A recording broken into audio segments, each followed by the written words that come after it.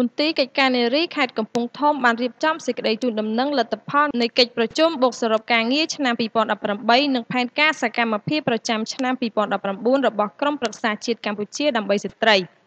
ព្រឹកថ្ងៃអង្គារ10រោចខែពិសាខឆ្នាំកុរឯកស័កពុទ្ធសករាជ2563ត្រូវនឹងថ្ងៃទី28ខែឧសភាឆ្នាំ2019មន្ទីរកិច្ចការនារីបានរៀបចំប្រជុំបូកសរុបឆ្នាំ2018និងផែនការសកម្មភាពការងារឆ្នាំ2019របស់ក្រុមប្រឹក្សាជាតិកម្ពុជាដើម្បីស្ត្រីក្រោមអធិបតីភាពលោកជំទាវ ប៊ុន ឈិតវាសនាអគ្គលេខាធិការនៃអគ្គលេខាធិការដ្ឋានអចិន្ត្រៃយ៍នៃកជកស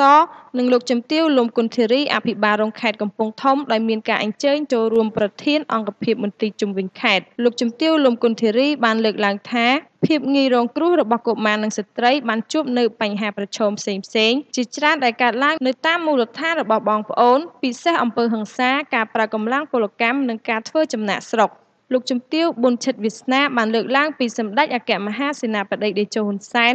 បានថ្លែងនៅមតិសនេះសំណាលនិងណែនាំឲ្យក្រុមប្រឹក្សាជាតិកម្ពុជា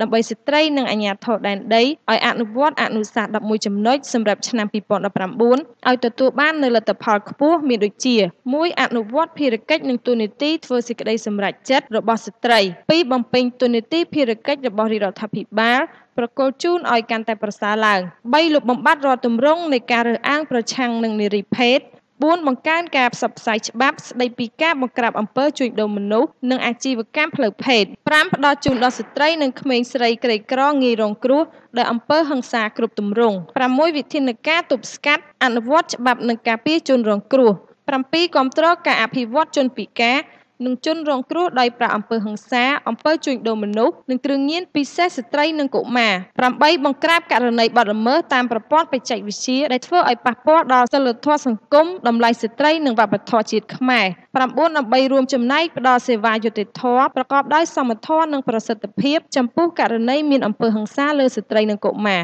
10. ផ្ដល់អាហារូបករណ៍ដល់សិស្សក្រីក្រជាពិសេសស្ត្រីនិងជនពិការ 11. ត្រូវជំរុញឲ្យមានការចូលរួមពីប្រជាពលរដ្ឋក្នុងការអនុវត្តនូវគោលនយោបាយភូមិឃុំមានសុវត្ថិភាពឲ្យកាន់តែមានប្រសិទ្ធភាពលោកជំទាវបានបន្តទៀតថាសូមឲ្យមន្ទីរនិងអង្គភាពទាំងអស់យកចិត្តទុកដាក់ចំពោះស្ត្រីនិងកុមារដែលជួបបញ្ហាហើយយើងនឹងសហការគ្នាដើម្បីដោះស្រាយឲ្យទាន់ពេលវេលាជាចុងក្រោយលោកជំទាវបានធ្វើការបូកសរុបលទ្ធផលសម្រាប់មួយរយៈពេល2ឆ្នាំឲ្យមានការរីកចម្រើនមានការលើកទឹកចិត្តនិងរកដំណោះស្រាយទៅលើស្ត្រីនិងកុមារនឹងធ្វើការចងក្រងជារបាយការណ៍មានរយៈពេល5ឆ្នាំម្ដងដើម្បីឲ្យស្ត្រីនិងកុមាររួចផុតពីបញ្ហាផ្សេងៗ